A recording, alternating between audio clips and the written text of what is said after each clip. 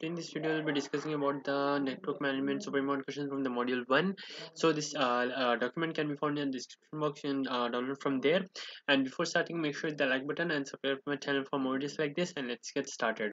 So the questions are from the TIE's super important questions. So these were the four most repeated along with the previous papers and other papers.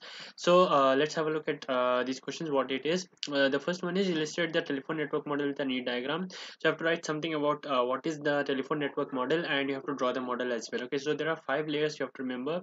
So starting from the diagram itself, you'll be having voice here, then you will be having 5 layers. Okay, end office, toll center, primaries, and sectional center and regional center, as in increasing the scale. Okay, like that you have to draw. Just forget about these arrows. Okay, then after that, what you have to write here is first how the picture is depicted. You'll be having the structure of the telephone model, and then trunk is the logical link between two switches and may traverse more than physical links at the end of it. So basically you are starting from the top, which is the class 5, and then you are moving on to the bottom, what all the each of these things do.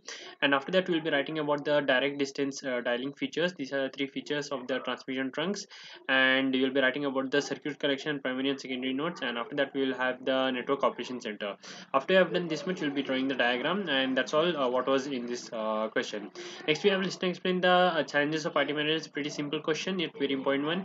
They need to maintain both the computer and telecommunication. They are responsible for management, and they have to keep up with new technology. They need to make new provisions for the contingencies, and they face network and administrative and management problems day in and day out. Okay, so you can write in your own words whatever you feel about the IT managers. And moving on to the next one, we have the client server. Very simple. This we have studied in the previous semester as well.